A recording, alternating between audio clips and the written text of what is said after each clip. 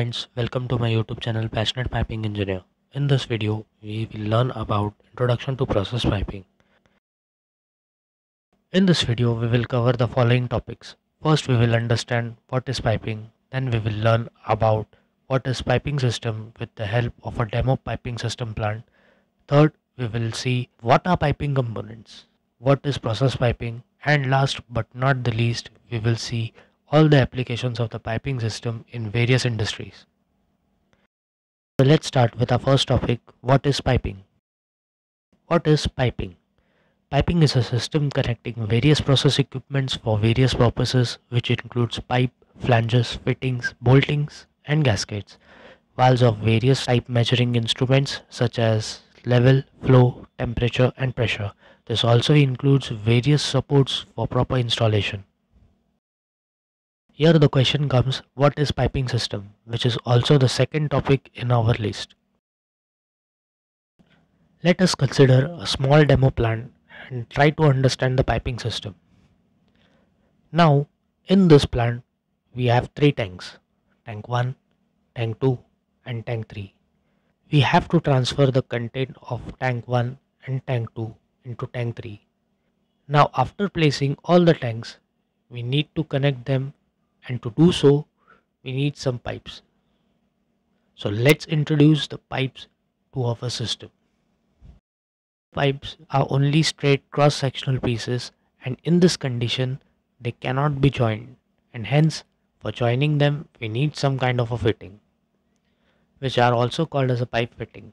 Means we need some connection at this point, and if we observe closely to all the pipes, there is some variation in the line size, or we can say the lines are of different sizes.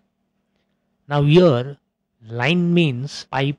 Always remember, when anyone in the piping industry says lines, they mean pipes. Back to our topic. Now let's see what are pipe fittings, which are one of the piping components. But what are piping components? Piping components. Piping components are mechanical elements which are suitable for joining or assembling pipes into a pressure-tight, fluid-containing piping system. Let's see what actually comes under piping components. Piping components includes pipe, tubes, fittings, flanges, gaskets, boltings, valves, and specialty items. We need some pipe fittings, so let us see what are pipe fittings. Pipe fittings are used to connect straight sections of pipes or tubes that helps in pipe routing for directional changes, that is elbow, branch connections, that is T, and size changes, that is reducer or expanders. If we come back to our system, we need some directional bend fittings at this point, a branch connection at this point, and a reducing fitting to connect the two different line sizes. Some fittings which are used to take a turn, that is elbow, to take a branch, that is T, and to join the two different line sizes, that is reducer. So all the lines means all the piping in our system are connected now, but they are not connected to the equipments.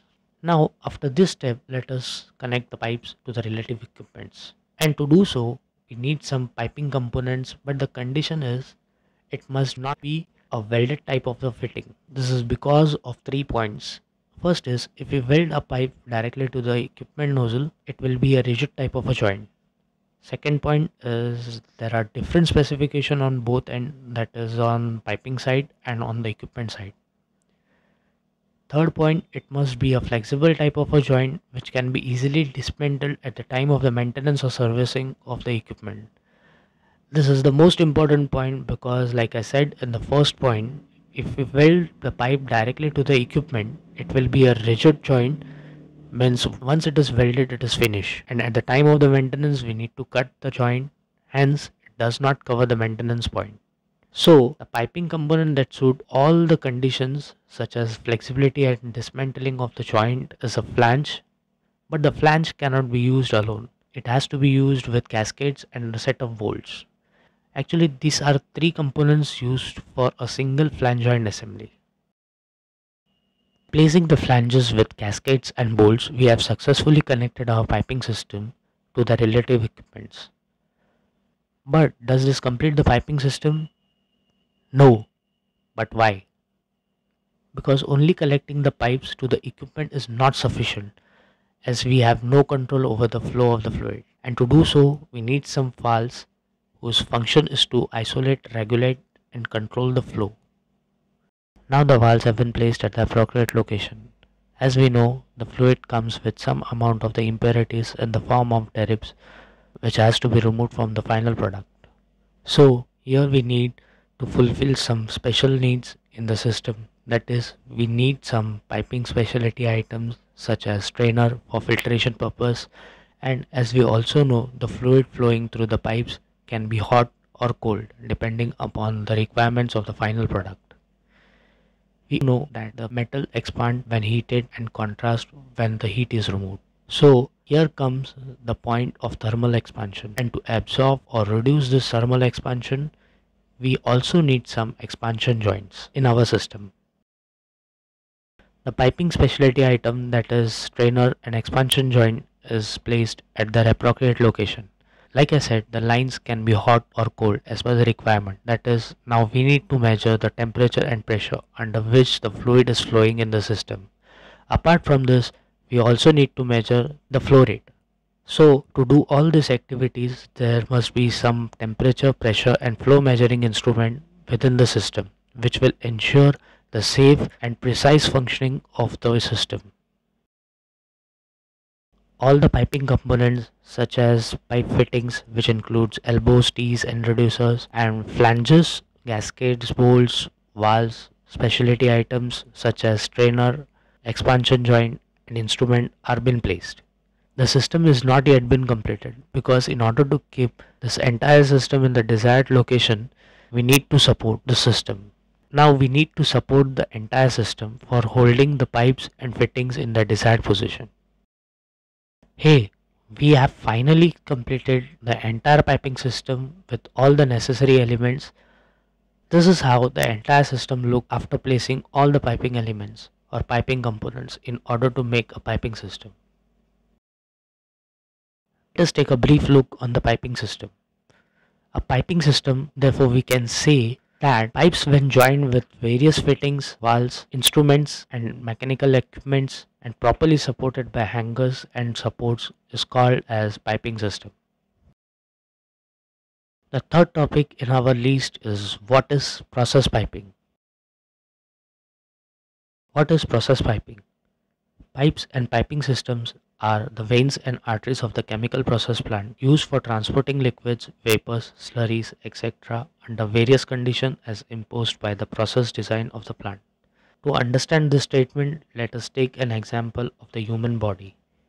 In our body, as the blood flows through the veins and arteries to various parts of the body, Similarly, in refineries and chemical process plant, the liquid and gases are transported from one point to the other through pipes. Any processes can be divided into number of unit operations, just like in mechanical operations, which includes cutting, milling, drilling, welding, grinding, fitting, etc. In refinery or chemical process plant, unit operations could be mixing, reaction, distillation, evaporation, drying, etc. Process piping is therefore a technique used to convert chemicals, gases, or liquids such as crude oil into a valuable final product which can be used at the consumer's end. To understand this, let's take an example of our tea and coffee vending machine. In tea and coffee vending machine, the pipes are used for transporting the key ingredients such as coffee powder or tea powder, milk, and hot water in order to process a cup of coffee. In the process of making a cup of coffee, an adequate amount of coffee powder, milk powder, and hot water needs to be mixed in a precise measure. The measurements of these ingredients are given at the time of setting our machine so that we get a perfect cup of coffee. The same thing is done in the process piping or chemical plant, petrochemical plants and refineries to get the desired final products such as gasoline, diesel, kerosene and so on. The last topic in our list and the last topic of our video is application of piping system in various industries. Application of piping system in various industries means where the piping systems are used.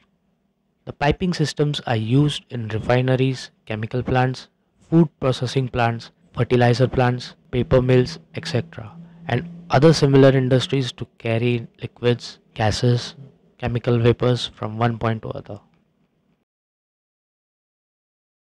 Whereas piping system in thermal power plants are used to convey high pressure and high temperature steam to generate electricity.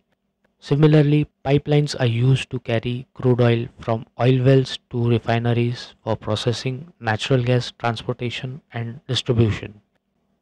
I hope you have understood the topic of this video, as I have tried to cover all the important points that are used in piping design while designing a piping system of a process piping plant. Thanks for watching this video, and if you like the content of my video, please do not forget to hit the like button and share it with your friends, because sharing also increases our own knowledge. And yes, don't forget to subscribe to our channel Passionate Piping Engineer, and also press the bell icon below to get the latest notification of our upcoming videos. Till then, stay tuned, take care.